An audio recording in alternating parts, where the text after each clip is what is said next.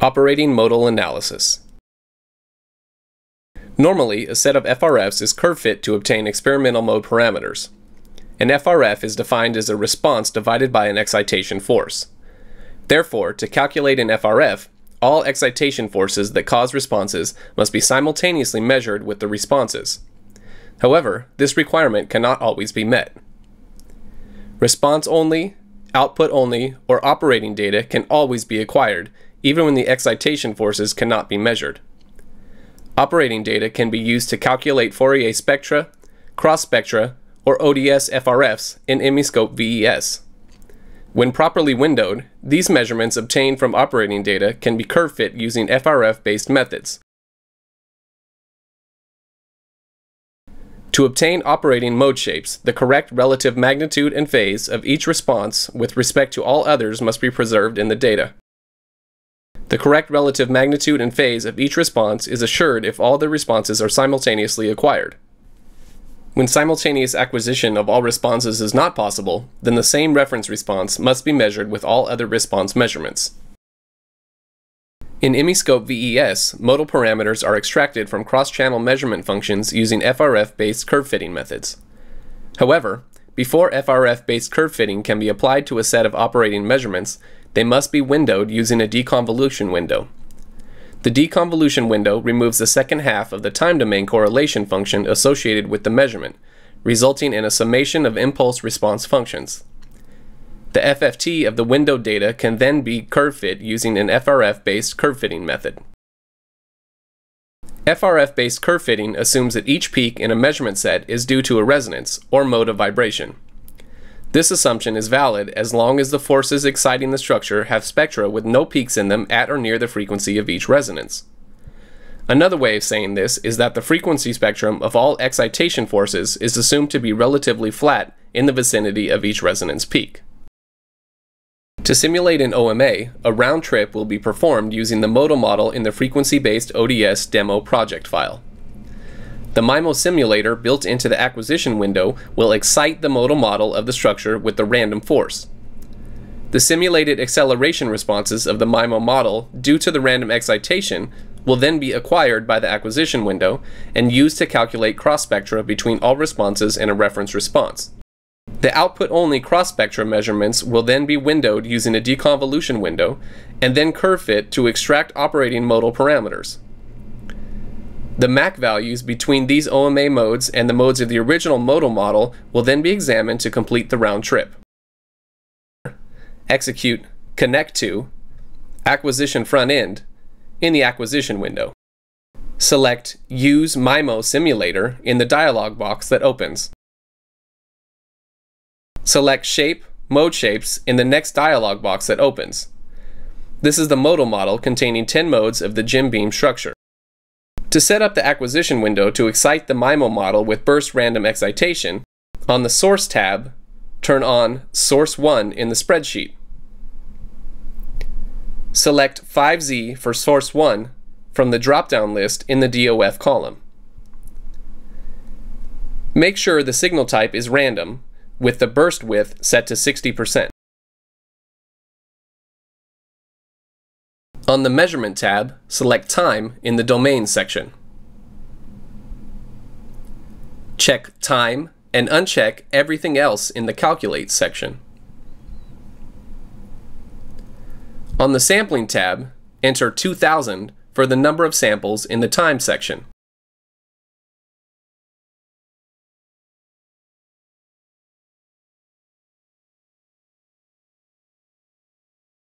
Execute Acquire Front End Scope.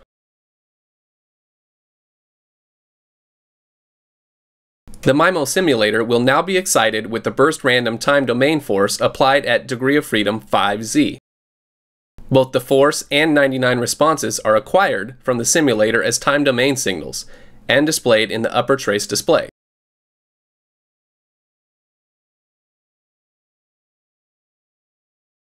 Scroll through the upper traces in the window to observe the MIMO outputs displayed on channels 1 to 99 and the random force displayed on channel 100.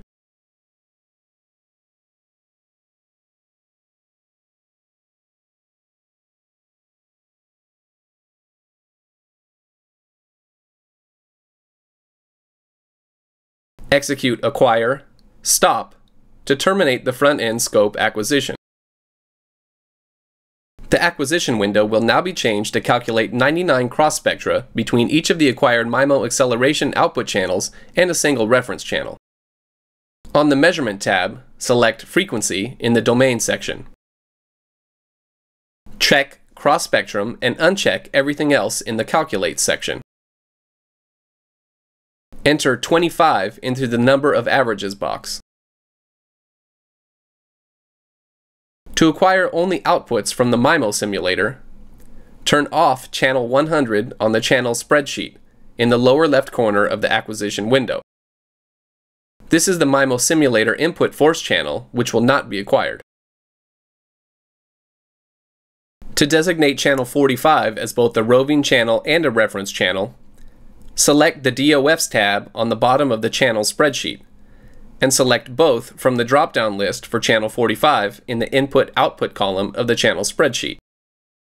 Notice on the Units tab in the channel spreadsheet that the units of all output channels are displacement units. To change the output units to acceleration, select the Units tab on the channel spreadsheet and double-click on the Units column heading. Select G in the dialog box and click on OK to close the box. The acquisition window is now set up to acquire 99 channels of acceleration output from the MIMO simulator.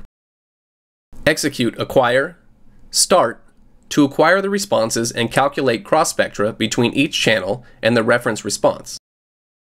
A dialog box will open wherein you can add noise to the output channels from the simulator. Click on OK in the dialog box to apply zero noise to the outputs. Acquisition of signals from the MIMO simulator will begin, and 25 estimates of cross spectra will be averaged together.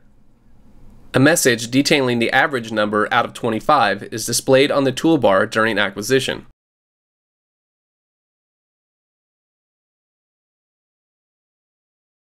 When calculation of the cross spectra has completed, the message "Front End Ready" will be displayed on the toolbar.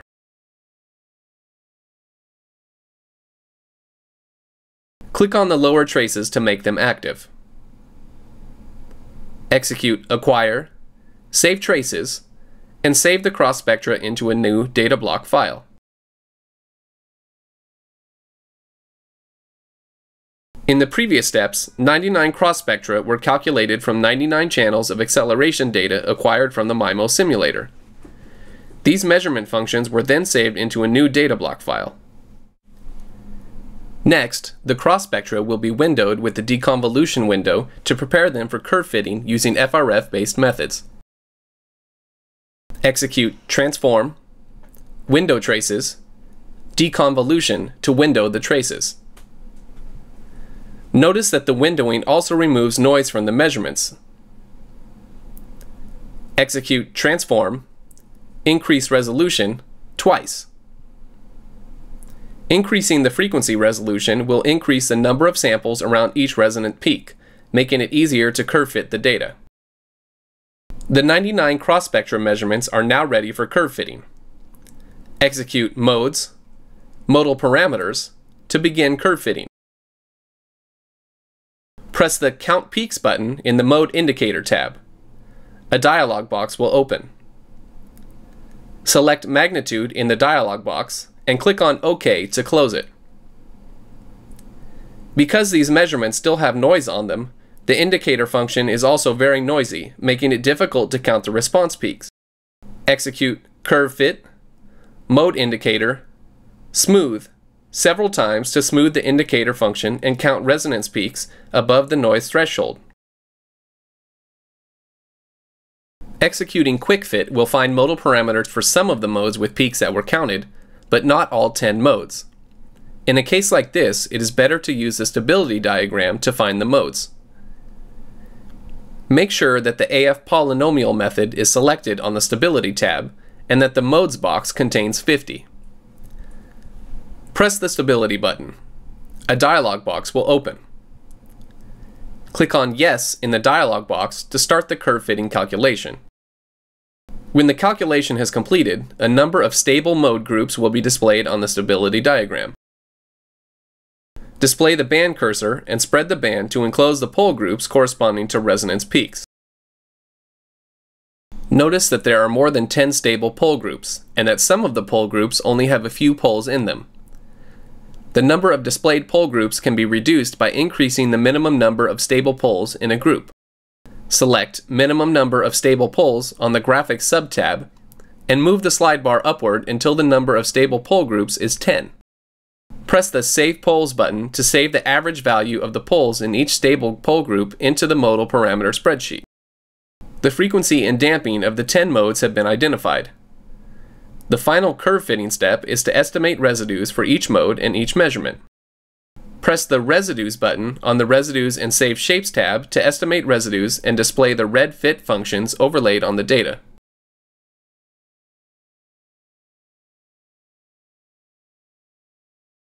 Click the Bode Display button on the toolbar. This display shows both magnitude and phase. Notice the quality of the curve fit as indicated by the red line.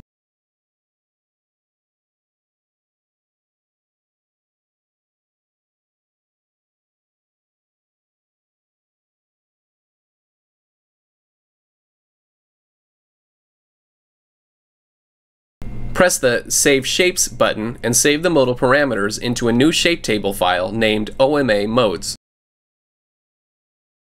The final step of the round trip is to compare the OMA mode shapes with the original Jim Beam mode shapes used by the MIMO simulator. The Modal Assurance Criterion value, or MAC value, will be used to compare mode shape pairs. Execute Display, MAC in the Shape OMA Modes file, and select the Shape Mode Shapes shape table in the dialog box that opens.